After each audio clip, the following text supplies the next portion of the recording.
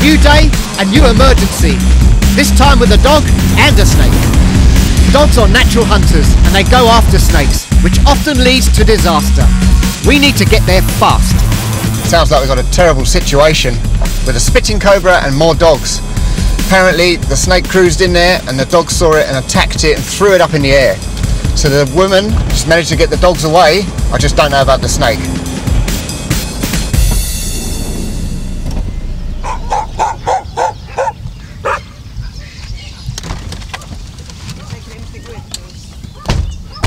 Hi. So the dog's all right, do you think? I don't know, I'll go check on her now. She seemed alright. Okay. She's just been spat at.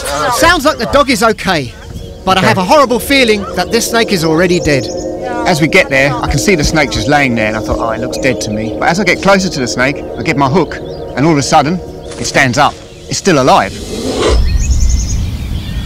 Okay.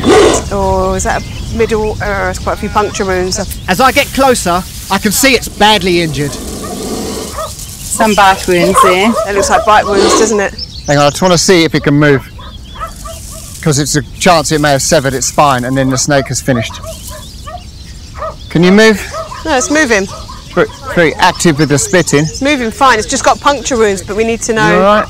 Oh, it's got a big puncture wound underneath. Okay, let's get that in a box. We'll get that treated. Are you going to be able to fix it? We'll have to have a... Oh, look at that. I would say that snake's had it.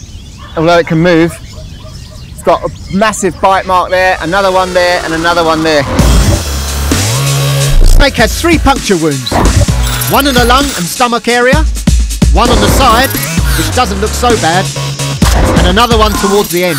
So it's been bitten 3 times, but amazingly, the spine seems to be okay.